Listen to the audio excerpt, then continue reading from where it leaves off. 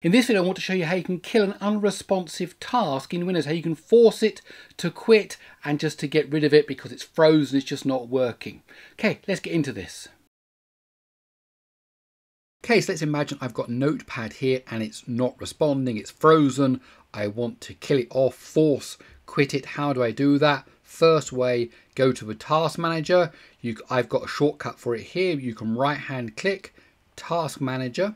That will bring up the Task Manager, which has a whole bunch of different categories. You want to go to Processes, the one at the top, and then of course we're looking for Notepad, so you start to type in Notepad, and as you can see it's the only one there.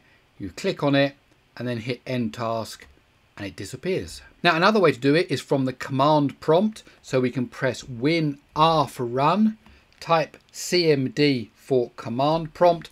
That will bring up the command prompt, and then we go task kill. Notice it's 2 Ks there. Task kill /F for force, which means it will be just kill it off.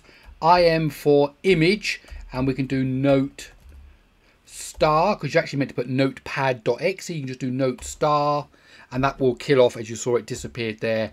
It killed off notepad.exe, which matches that wildcard search for note star. Now a third way to do it is from the Powershell, so we can do this time and go to the start menu, type in Powershell, just run that.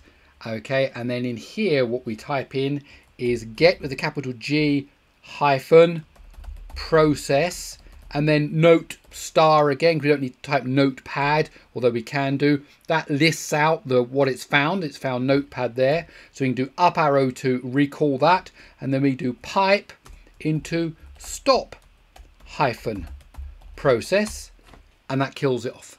Simple. And there you have it. I hope you enjoyed this video. If you did, please do give it a thumbs up. Okay, that's it. I'll see you in the next one.